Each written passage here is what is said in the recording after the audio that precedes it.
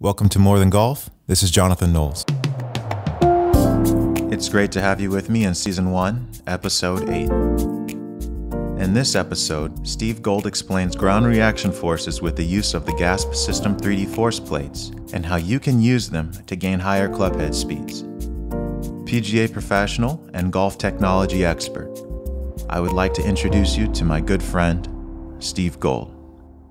Thank you, Steve, for joining me today. I really appreciate you taking the time out of your busy schedule to sit and discuss what you have to discuss with us about GASP systems and the 3D force plates. Could you please give a short introduction about yourself and GASP systems, please? Certainly, and pleasure to chat as always, Jonathan. So for me personally, I'm a golf coach by trade, so I've been a golf pro now for more years than I can probably remember. So that's probably around the 30 mark, if not a little more. And we've had a technology company for around about 25 years now. So we started GASP Systems at that point, primarily doing video capture. And as time has gone by, we've added more and more integration with market-leading technology in the launch and monitor department. And in the recent sort of 5 or 6 years, we've been developing a ground reaction force system.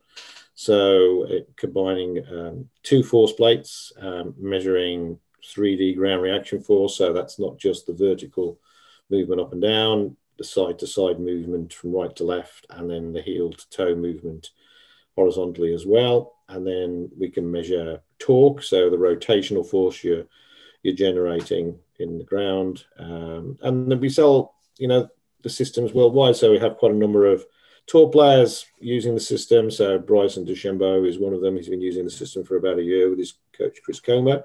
And then the likes of Mark Blackburn and his players. So Max Homa, obviously, he's had a tour win this year in the States. And Charlie Hoffman, who came close last week, so finished second. They've been using our system along with their coaches. And from a coach's perspective, it's putting some real numbers on ground reaction force and then how that affects swing mechanics and helps to generate a little bit more power. And then we're linking these other products, which tells us about clubhead speed and body movement as well. So we get a full picture from ground reaction force through body movement and then, of course, how it affects the club. Excellent. That's wonderful. Now, Steve, there is a bit of a difference between the 3D force plates and the pressure plates that we've seen in the industry in the last few years. Could you please explain the difference between the two? Sure. And we use pressure plates to the day or pressure mats. So we integrate with both types of technology. There are limitations between what a pressure mat can do or a pressure plate can do and what it can measure. So a pressure plate and a pressure mat have many force cells in them, and they measure a relatively low tolerance in terms of Newton weight. So an example, a pressure mat might have anything between 100 and 250 small force sensors in, but those sensors only measure a relatively light amount of force, or a low amount of force, so maybe around the 80 Newton mark. And to give you an idea, I'm sort of 90 kilograms, so that would be 9,000 Newtons approximately. Okay, so even though you get some valuable vertical force information from a pressure mat, and the center of pressure in a golf swing is an important thing, but it is just one element. There are many other factors. The center of pressure is how much force is underneath your right foot between how much force is underneath your left foot. And then that gives you an average position and your center of pressure. So if there was 100% of pressure underneath your right foot, then the center of pressure is all the way to the right. And you could say the same about the left. If there was 66% on one foot, 33 on the other, then the center of pressure would be halfway between the center of your stance and that particular foot. So center of pressure is really what pressure plates are measuring. They're calculating vertical force by adding up the force on the area, but it's still really pressure and not force. So a lot of people make the mistake of thinking a pressure system measures force. It doesn't. It measures pressure. It's force over an area rather than direct force. So that's a big difference. And it's only doing it in a vertical way, whereas a 3D plate is measuring vertical force, true vertical force, not necessarily over an area. And then if you have a dual system, it's the combination of the individual feet and their movement, but also the horizontal movement, which is far less understood by many coaches and players, and that has a big influence on how much energy you can produce and move out to the club. So there's the difference between the two. And of course, pressure plates, pressure mats, 3,000 to 6,000 pounds, and then 3D force plates, well, you're up into the sort of around the 20,000 pound mark. Wow, that's quite a difference. Now, Steve, what exactly are ground reaction forces? Well, you use gravity in terms of generating a force. So there's always an acceleration pulling you down. So it's 10 meters per second gravity. So, or 9.81 if you want to be exact, but 10 is probably good enough for this conversation. And muscle contraction, as you create movement, you create a muscle contraction, and then you push or pull against the ground, okay? And that then causes an opposite reaction. So if we think of Mr. Newton's third law, every action has an opposite reaction. So if you push into the floor, okay, so that would be an action. The ground's reaction force would work in the other direction. It would have an effect of pushing you up. So the more you push down, for example, the more the ground reaction force pushes up. And that's the thing that causes the motion of any movement you make in a golf swing, or of any movement at all for that matter. So if you see a movement, a force has been created. And if you see a rotational movement, a torque is being created.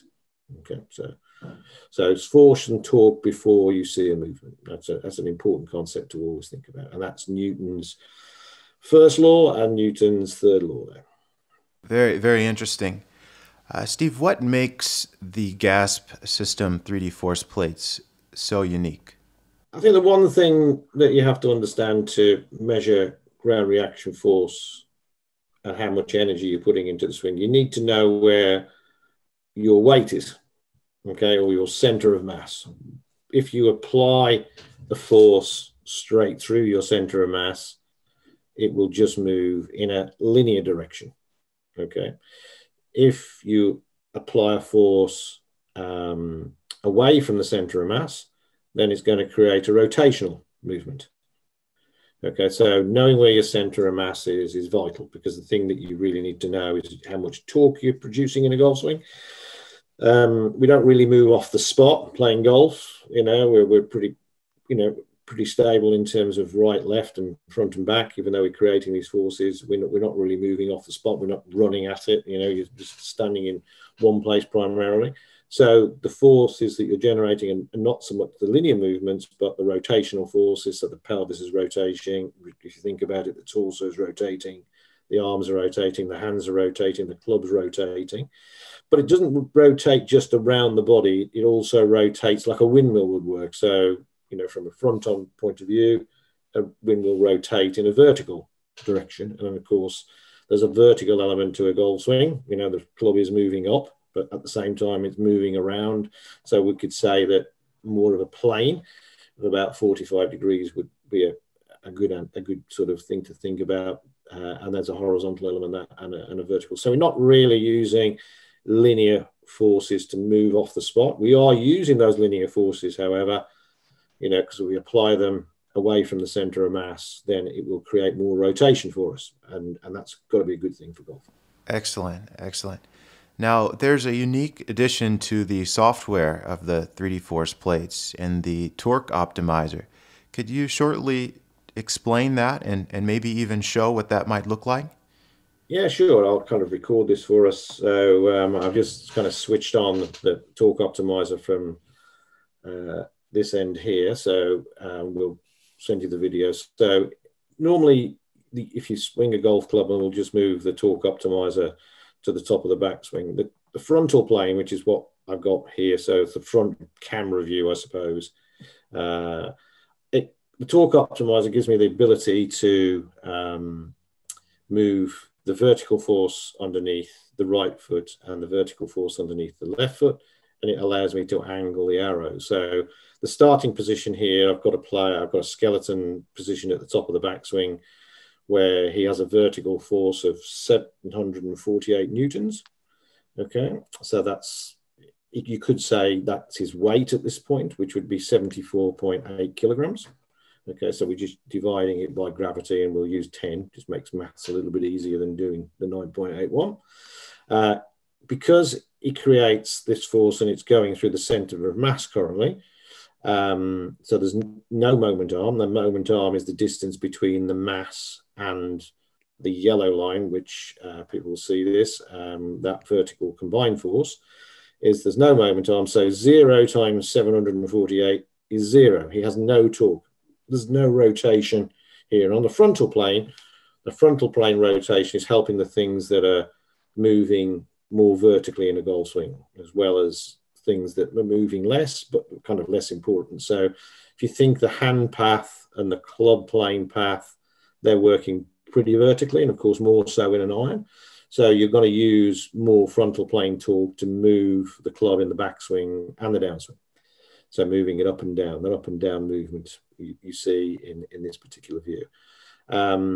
So if I increase my vertical, and I'm doing that here on the avatar, if I increase the vertical force underneath my lead side, then that moves the center of pressure more towards my left foot, and that increases my moment arm. So on the avatar here, I've now got 24 centimeters. I haven't really changed the vertical force too much, okay, because I can lower the right foot down as I move more into the left. And because I've now got a moment arm, what's going to happen is that my frontal plane torque is now going to go from 0 up higher. Okay, so it's the moment arm times the force equals the torque. And there's the equation for torque. You know, torque equals force times moment arm. And that's that distance that your viewers will be able to see on the video you post a wee bit later. The other way of doing this is to try and push to the right, and the ground reaction force, Newton's third law, it will push you to the left, and that will also increase your moment arm, so you have more leverage. Okay, it's the same sort of thing, the idea of using a short spanner to undo a knot in a car tire when you have a puncture, and then you can add more leverage by adding a bigger moment arm by adding a bigger spanner, so you can apply less force to get the same result, and you find it easier to unscrew the nut on the tire. And the same thing is true in a golf swing. You can use the extra torque to just make things easier, or you can use the extra torque to swing faster. Very nice. I hope that was okay. Obviously, your viewers will be able to watch that, as I say, a little bit later. No, that's excellent. Thank you very much for sharing that, Steve. That's really great information. You know, with this type of technology, what type of speed gains can be achieved? It varies, and I think there's an element here of kind of a player will need to make really large gains. I mean, if you consider Bryson DeChambeau, who's been using our system with his coach Chris Como, he's kind of moved from 125 miles an hour to 145 miles an hour club head speed. So that's a pretty big increase over a period of time. He's been getting his body used to swinging faster. And in his speed training, he looks as though he's, almost overdoing it, throwing himself off his feet. But then he has the ability then to back it off, getting to a certain sort of speed and play within himself. So he's playing within himself if he's swinging at 140, if he can top end his club head speed at sort of 145, 147. And to answer your question, initially, I think if you've never used force plates before, the worst end, you would probably see 5 miles an hour increase. Okay, so probably looking more towards 7.5, 8 miles an hour ball speed increase. But then in some cases, when we do our days, we see over 10 mile an hour increases in a very short space of time. For larger increases, it might take 6 months, okay, to increase perhaps 20%. But initial gains, you'd be able to do that pretty easily. I think once you've had a go on force plates and you've kind of started to optimize these movements, it's actually very difficult and it needs a lot more work to do that. And of course, you have to look at other elements like strength, physical force in the body, which is muscle strength, and actually thinking about if you're going to add weight, which can be an advantage sometimes, the weight has to come from muscle force. It really doesn't want to come from just putting on more weight, because if you put on more weight on its own and your muscle strength stays the same, you're going to move slower because it takes more force and more torque to move something that's heavier. Okay, so that's something to think about as well. So, but for many golf coaches, we don't have the opportunity to help, perhaps from a physical standpoint, a player get faster. But there's certainly plenty of optimization you can do in a golf swing, and some of it's subtle to do with timing, and some of it's about increasing, the linear forces. But if you're applying them further away from the center of mass, then you can certainly do that easily. That's wonderful. Now, optimization is definitely one side of the spectrum. How do ground reaction forces correlate with some of the most common swing faults? Well, I think a good way to look at this, I mean, your viewers will and listeners will think of now of the swing faults that they've seen on video, for example. So let's say a golfer move their hips too far to the right in the backswing. That's a big one. I mean, I think any coach would probably realize that if the pelvis moves to the right way too far, things are going to get pretty tough from that position. It's certainly a mid to high handicap fault. Now, having a little bit of movement to the right with the pelvis, it's okay. It's when it starts to get excessive. So the movement to the right too far is actually created almost before you swing the club, and that's actually pushing too much horizontal force towards the target. And a great way to think about this is if you put your hands across your chest, and the drill for your customers, and then you get a player to jump to the right, okay, which would be moving the pelvis too far to the right. What you do first is you push to the left. Again, we go back to that Newton's first law. So if you push to the left, then you can move to the right. Just in the same way as if you push to the right, you can move to the left. But you can also use that push to the right to brake yourself.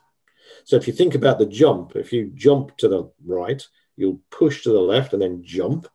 And then to stop yourself, okay, falling over, you actually push to the right, and that stops the whole body traveling that way. So in a golf swing, the sway in the pelvis is created initially by a push to the left, but you can stop the push to the left, push the physical movement of the pelvis to the right by pushing to the right in the trail foot, and that stops the sway.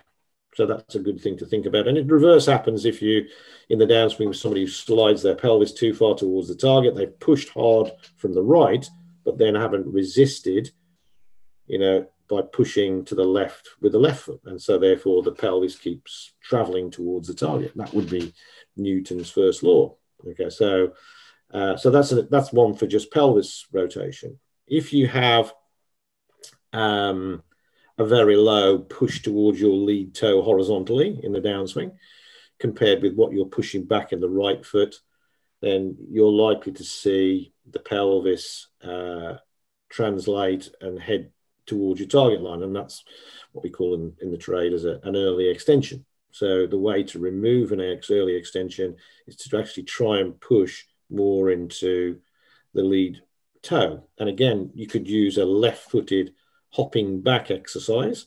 To do that, if you simply stood on your left leg and hop backwards, you'll get the feeling of pushing forward to hop back. Okay, so that's how I start people off to give them the right feel. I mean, I can certainly put my hands up and say 10 years ago, I would have tried to get somebody to just pull their left hip back. I wouldn't have told them to push towards their left toe and then push back. And that's what you really need to do, because the force that creates the movement, and a ground reaction force is always opposite to what you think it's going to be, because it's equal and opposite, not the same. Very nice. There's a couple of small things, but common errors you see day to day in regular golfers.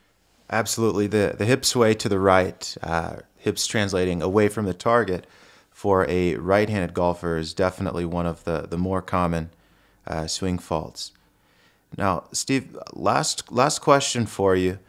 For golfers that may not have access to a force plate or a 3D force plate, pressure plate or a 3D force plate, what's one thing that they can do to begin to improve their understanding or application of these ground reaction forces? I think understanding that every action has an equal and opposite reaction. Okay, I think that's an important sort of concept, and something early on that I had to certainly get my head around when using ground reaction force. If you want to move in one direction, okay, you've got to push in the opposite direction. So, for example, if I'm stood next to a wall, okay, and I've got my hand against the wall, I push towards the wall, and then the reaction is it causes me to move away from the wall. If I want to jump up and create more vertical force, I push down. Okay, so you're always creating a force by a push or a pull, in fact, but with golf mainly it's a push. I think that's an important concept to have. With driver particularly, what I would say is that a real big advantage is to make sure that the stance is wide enough. We see so many players standing so narrow. Having a wider stance actually encourages what I call horizontal plane torque. So that's the same type of rotational force that you would see in a child being swung round on a roundabout. You've got two forces, mom and dad moving the roundabout, okay, and then the centre of mass is fixed, of course, in a roundabout. But in a golf swing, it's the push forward on the left foot and the push back with the right. But the wider stance, of course, just like a bigger roundabout, you would travel faster on a bigger roundabout than you would do on a smaller roundabout.